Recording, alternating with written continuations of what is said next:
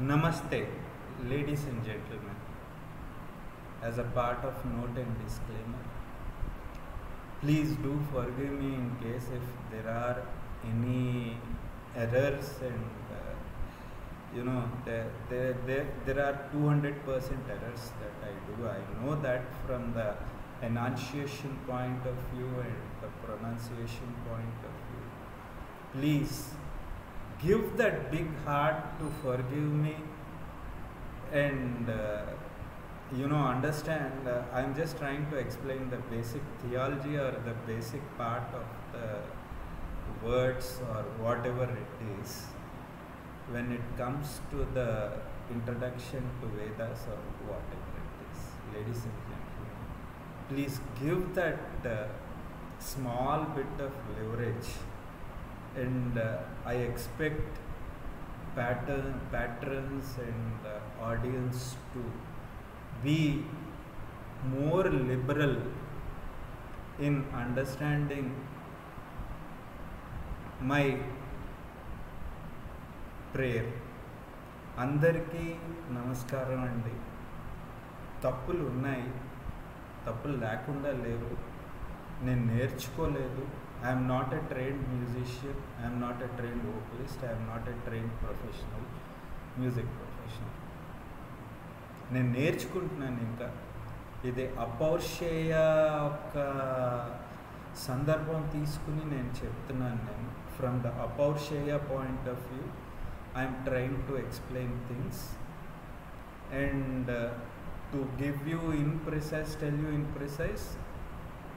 పౌరుషేయ aspect came only after some time. పౌరుషేయ అంటే ఇక్కడ మనకి ఈ ఋషులు మునులు ఈ సంగీతాన్ని ఒక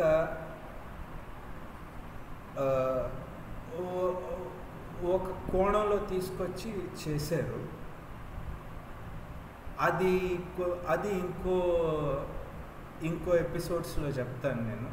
I'll be explaining that aspect also, the Pausheya aspect, wherein they have synthesized and they have streamlined it in a more polished way.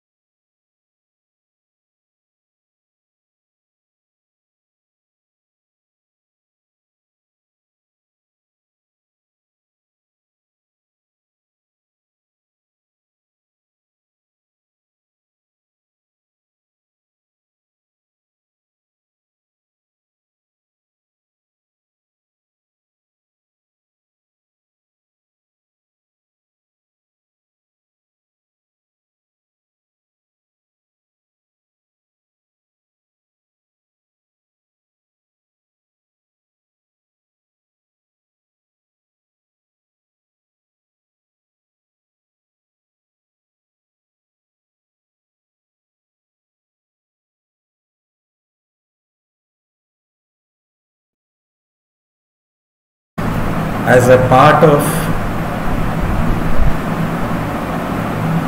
introduction to Vedas and Upanishads,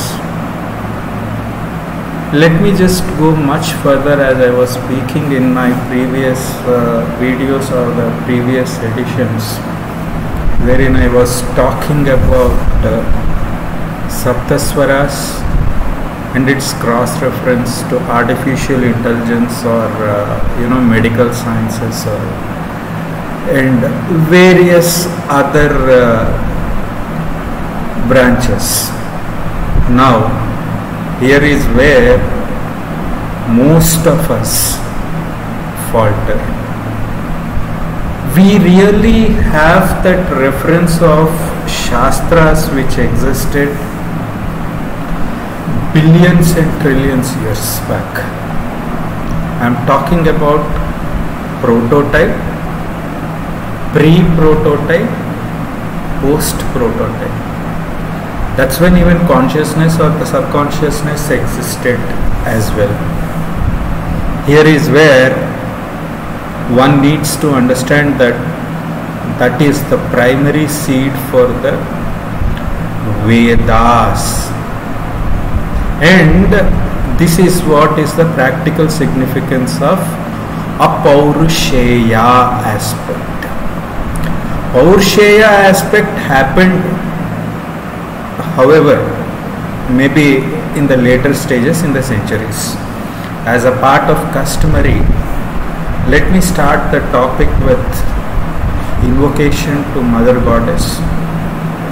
Aim Angushtabhyam Namaha, Klim Tarjanibhyam Namaha, Sau Madhyamabhyam Namaha, Klim Kanishtakabhyam Namaha, Aim Karatalakara Prushtabhyam Namaha, Aim Rudayaya Namaha, Klim Sirase Swaha, Sau Shikhaya Vashat, Sau Kavachaya Hum, Klim Netratrayaya Vaushat, Aim Astraya Fat, Bhuvassuvarom Iti Digbandaha. Jatakantya Egraha Anukula Sthanasya Sarvaloka Gotrodbhavasya Loka Samastha Sukhino Bhavantu Sarve Jana Sukhino Bhavantu. Brahma Satyam Jagat Nitya Brahmaiva Jivo Na Paraha. Purnamadah Purnamidam Purnat Purnamevava Purnamevava Vashishyate. Now, furthermore, Asya Shri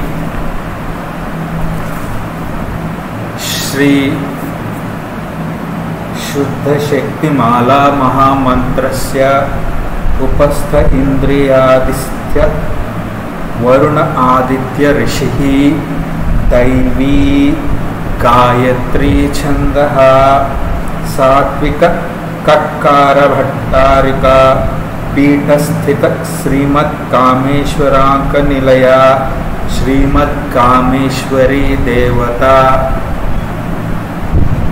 Aim Bijam Klim Shakti Saukilakam Shri Devi Prityardhe Jape Viniyogaha. Now, most of us should understand one point. In this video, I am primarily focusing on the very aspect of Kameshwara and Kameshwari in respect to Sare Kama Padha Nisa Sani Dapa Maga Resa. Why am I comparing Sare Gama Padha Nisa Sani Dapa Maga Resa? If we go back to Ramayana or Mahabharata, though there is always an argument over here that it is more or less an Apaursheya aspect more than Paursheya aspect, because the character of Sita Devi, Manthara and character of Rama and Ravana, Kumbhakarna and Meghaduta. These are the characters which are primarily existing, and they do exist within our body itself. Think about it. As a part of customary, let me start with the musical notes. Sa, sa, sa, sa, ni,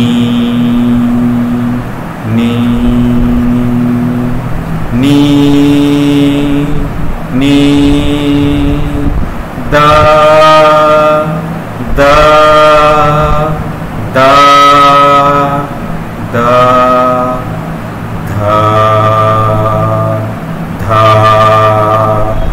dha, sani tapa ma ga re sa, sani tapa ma ga re sa, sani sa, sani sa, sani sa, sani sa, ni sa ni pa tha ni dhani pa tha ni ma pa tha ma pa tha ma pa tha ma pa tha ni sa pa tha sa pa tha sa pa tha sa pa tha ga re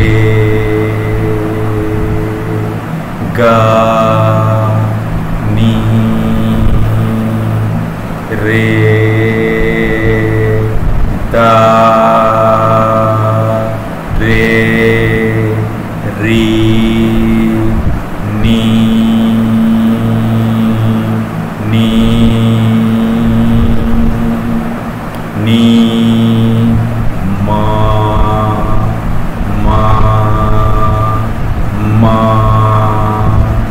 ma ma ma ma ma. Now if we really see today in the modern day science, in the medical science or the artificial intelligence or the computer programming, if we take these sounds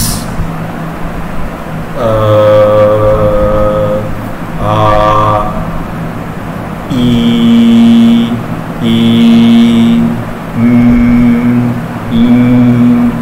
very interestingly, these have been deciphered as per physics in alpha, beta, gamma, eta, theta. That is first point which one needs to understand. And these carry certain amount of energy source. And that is the reason why I always say from Mooladhara that energy source starts happening. Now, having said artificial intelligence or the artificial intelligence has been existing in the multiverse for quite a long time. However, to understand this again, one needs to have that yoga drashta, yoga drushya. This is from the philosophical point of view. And very interestingly, Shankaracharya and Dikshita, Muthuswami Dikshita and Shyama Shastri could understand. Now, with those frequency sounds or whatever that I am talking about, they were talking about the human existence or the humanoid as an individual which has certain level of modulation and demodulation by way of the vibrations that happen when they hear to these sounds. So that's where the artificial intelligence started. I was speaking about Ramayana and Mahabharata, right? If we take Karna, who was born from the sun rays, right? He was called Sutaputra because Kunti Devi was his mother. She gave birth. How did she give? Surrogacy. When I say surrogacy, she invoked certain mantras and she tried. Okay. Now I would not want to disclose or say what she really did or what really this philosophically these bija mantras, because this is again a Gupta Jnana.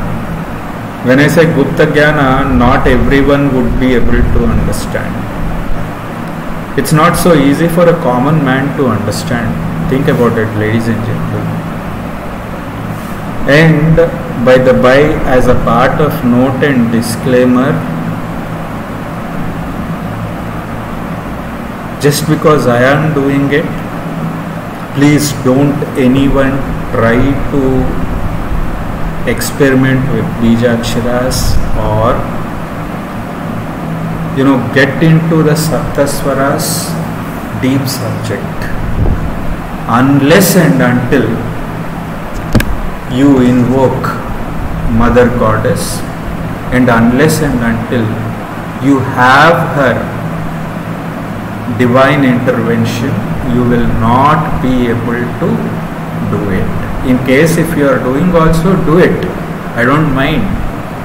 But there is lot of energy that comes out and not everyone would be able to withhold that.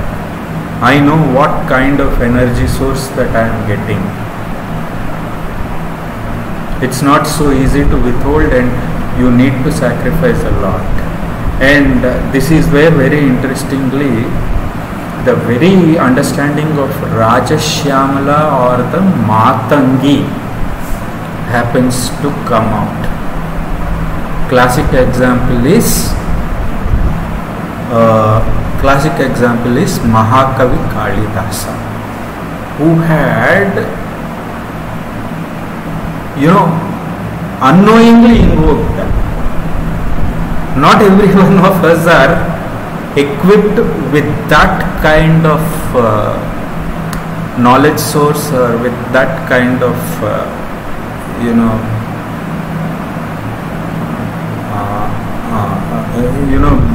capacity to withhold. So this is my note and disclaimer. Don't try. If you want to try also, you try, but you will have to do at your own risk. Now, coming to the point. Strong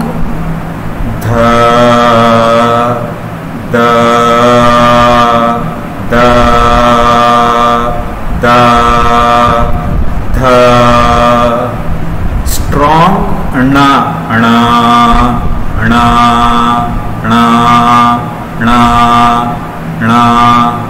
ni re.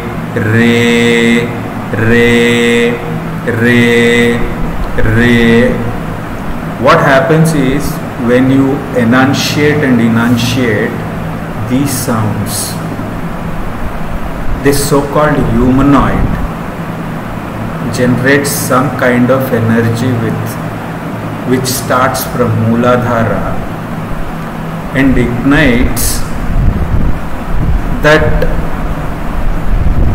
seed called knowledge bliss and the knowledge base. If you do it continuously for 41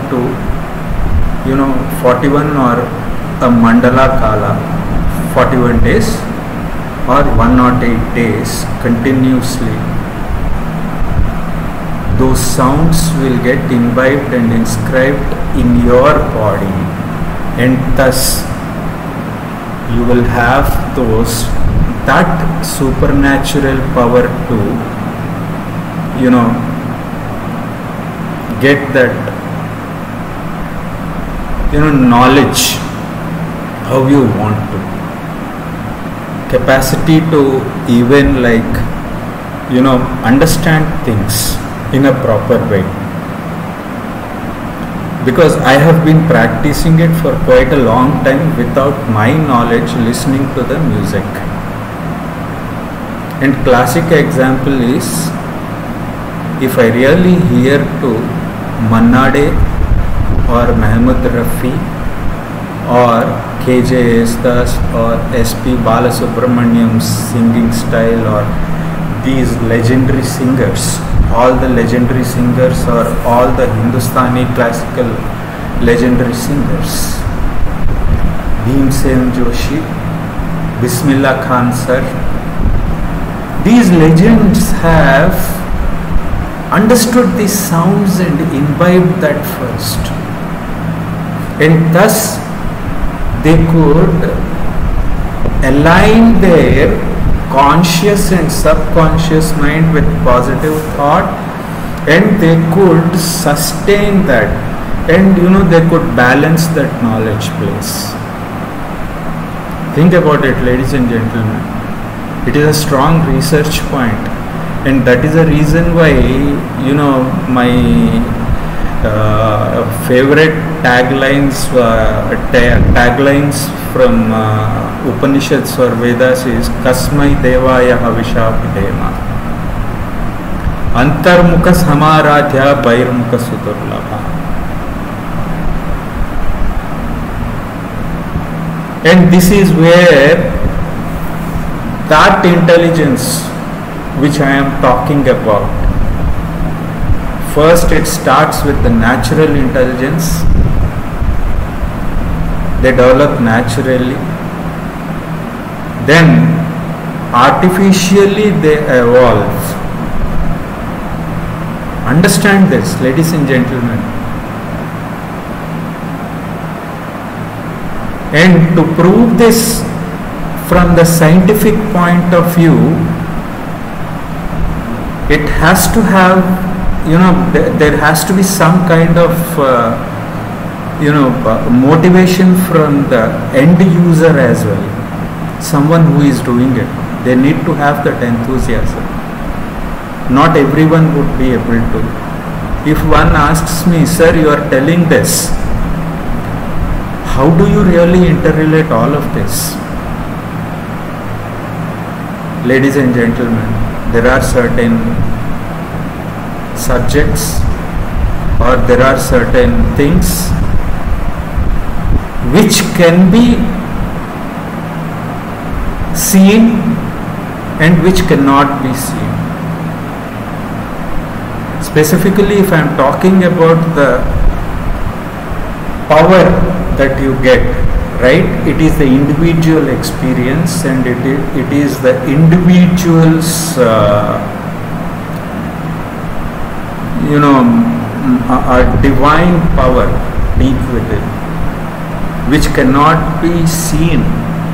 These cannot be seen. If science is asking me to prove this point, well, ladies and gentlemen, I don't have an answer. Still, what I can say is, this is a very strong point from the spiritual point of view. Specifically, something that is related to Mother Goddess Lalita Devi, which I am doing. Think about it. Whatever that I have told, yes, it has relevance to whatever that I am speaking. Till then, stay blessed, have a blissful life. May the Guru's grace be with all. Have a nice day ahead.